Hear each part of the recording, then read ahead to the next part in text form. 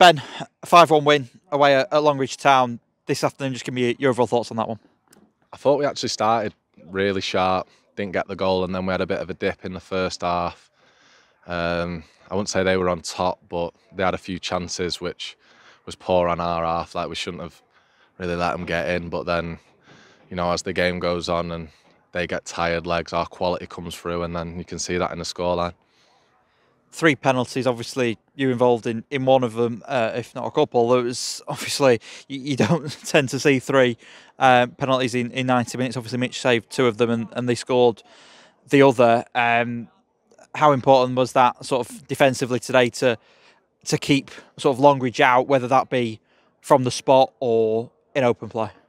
Yeah, different class from Mitch. I mean, saving 2 out of 3 penalties. What I would say though is that never a penalty. I mean, the referee's got it wrong, but justice at the end of the day, innit? We've got Mitch to thank for it.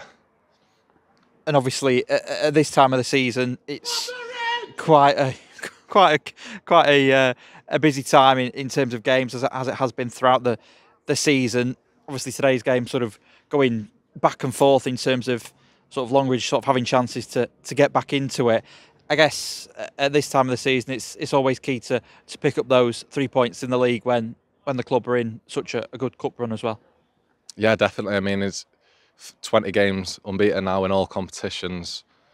I mean, it's a great start for the season. I mean, you can't ask for much more, but, you know, the league, as well as we're doing in the FA Cup and in the Vars, at the end of the day, we've got to be winning these league games and winning the games in hand when we get them. So, yeah, credit to the lads.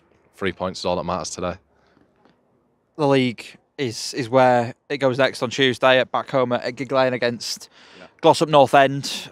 I guess, as has been said to you, it's imperative to sort of keep that run going and to keep the bread and butter, as they say, in the league, and keep that run of league form going before looking to the FA Cup next weekend.